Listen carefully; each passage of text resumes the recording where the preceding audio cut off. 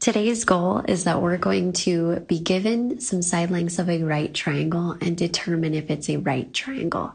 What's really nifty about this is it can help you get right angles if you were to do construction, or anytime you want to do right angles, you can just make a right triangle by using the Pythagorean theorem. If you remember from our last lesson, the Pythagorean theorem is a squared plus b squared equals c squared. Or that when you square the legs of a right triangle, they added together equals the square of the hypotenuse. We're going to go ahead and determine if this triangle given to us is a right triangle. Let's go through our steps. Now, the Pythagorean theorem is used to help us find the other side length of a right triangle. It actually goes the other way.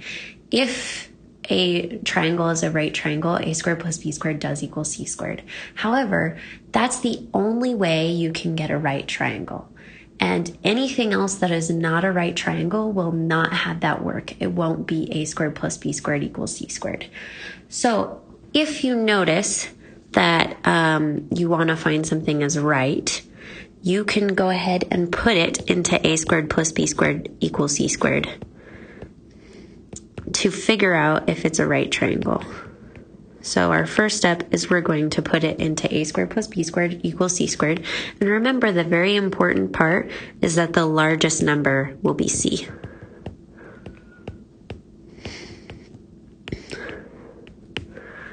So when you put it in, if the equation is true, it's a right triangle.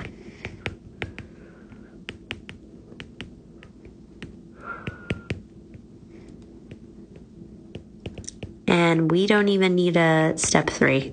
That's how easy this is. So let's go ahead and do our example. We're going to go ahead and write our formula. You should always, always, always start by writing a squared plus b squared equals c squared.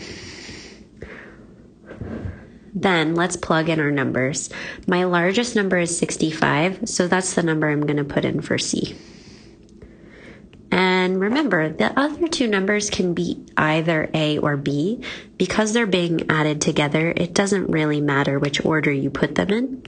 So I'm going to put them in like this. And then we're going to test it out. We're going to find out what 39 squared equals and what 52 squared equals, and see if those two added together equals whatever 65 squared equals. So I put in 39 squared, and I get 1521. You could either put that in a calculator or Google or whatever you are using right now. And then 52 squared is 2704.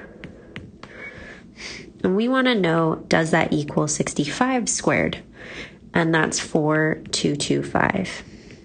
When I plug 1521 plus 2704 in my calculator, I get 4225. So yes, they are equal. So we say, yes, this is a right triangle.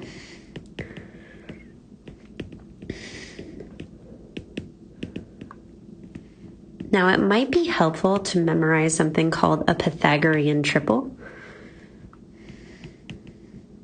Those are numbers that together make a right triangle.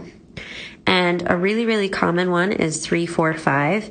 And if you multiply all those numbers by the same number, it will also get a right triangle. So 6, 8, 10 would work. Or you could even do 9, 12, 15. Another one that's really good is 5, 12, 13. So it might be helpful for you when you're preparing to take your test to memorize a couple of these, like 3, 4, 5 is a really good one. It's always used. And that way you can just recognize, oh, that's a 3, 4, 5 triangle. It's a right triangle. Okay, guys, that's it for today. Good luck on your homework assignment. Thanks for tuning in.